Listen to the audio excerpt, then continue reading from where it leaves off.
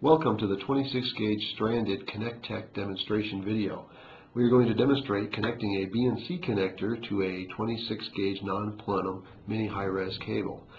You want to make sure you have the correct components of your connector before you start.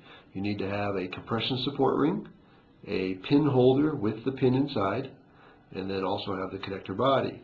The connector body and pin holder are both identified with an orange color in order to make sure it's for 26 gauge stranded cable. You also want to make sure you have the correct tools.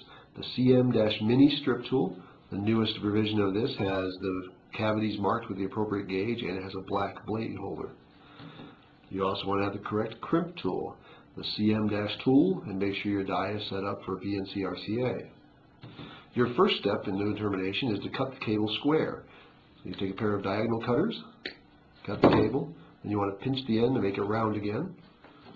You take your strip tool, open it up, and place the 26 gauge wire up against the backstop and allow the tool to close. Do not squeeze the tool. Grip the cable as close to the tool as possible and give it a few spins around. You can feel it cutting.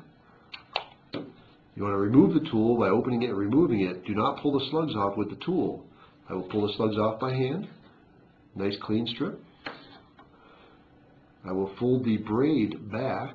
I want to be very careful not to damage the center conductor. I do not want to hit it, knock it over, bend it, because if those center strands become unraveled, it won't grip the pin very well. Now the change in our directions is we put the pin on first. So we're going to put the pin on now versus the compression support ring. We will lay this on here and allow gravity to let it drop on there. We don't want to push it down because if you do, you can cause the center strands to birdcage on the center conductor. I will spin this down. It's just like a wire nut that has threads. And once it seats against the dielectric, the brass pin will seat all the way against the dielectric. I will pull, and there's the pin on the dielectric.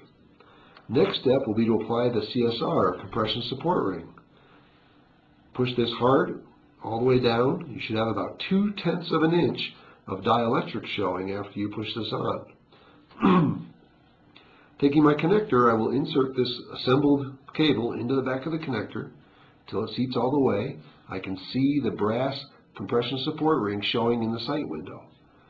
Take my tool, open the tool up, place the BNC connector in the tool, gently close it, making sure my connector is lined up with the tuning forks on the die. Keeping pressure on the cable, crimp, and there's my completed termination. I can now color code it with a marking band if I wish, or leave it just the way it is.